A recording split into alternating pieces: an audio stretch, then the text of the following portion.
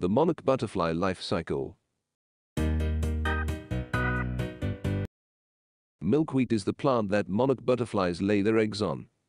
Monarch butterfly adults also drink the nectar from the flowers that the milkweed plant has. When we break a leaf from the stem, you notice this milky substance that comes out from it. That's where the plant gets its name, milkweed.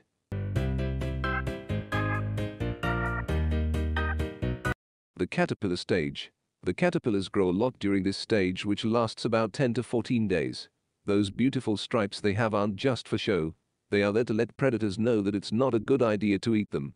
The milky substance that comes out of the milkweed plant is actually poisonous. Since the caterpillars only eat milkweed, it makes them poisonous to any predator that might want to eat them. Just like us, caterpillars need food and water to live and grow. They do a lot of growing in a very short period of time. So, that means they need to do a lot of eating.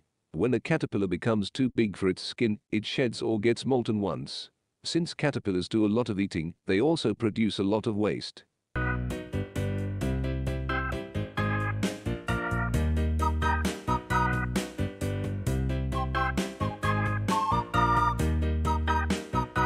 The chrysalis stage. This stage lasts 10 to 14 days.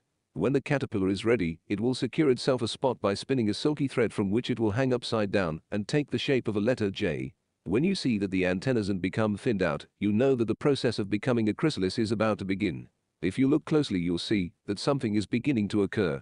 Under its skin, the caterpillar will begin to straighten out its J shape just before the transformation begins. This process takes about 5 minutes, so I'm going to speed up the film to 4 times faster. You can see this yellowish-green chrysalis pushing its way out of the caterpillar's bald skin. The caterpillar will continue to wriggle and push the old skin up until it can squirm around and let it drop to the ground. Soon, you will see a change in the chrysalis skin, which becomes more and more translucent, and the monarch butterfly beneath will become more and more apparent, and finally it's ready to emerge.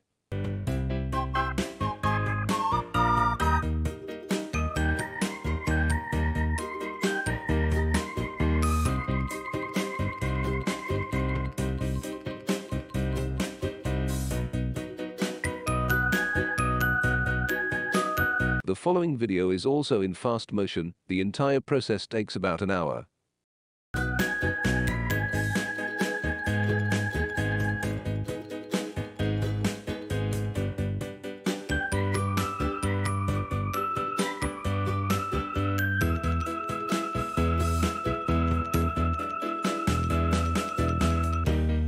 Once the butterfly is emerged from the chrysalis, it needs to pump blood and fluids out of its abdomen and into its wings.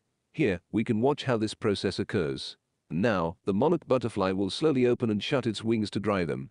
It is ready to fly off in search of nectar and a mate. You can do your part to help the butterflies by planting milkweed in your yard. I hope that you enjoyed learning about the monarch butterfly cycle. Subscribe to Butterflyrealm and give us a follow on Instagram.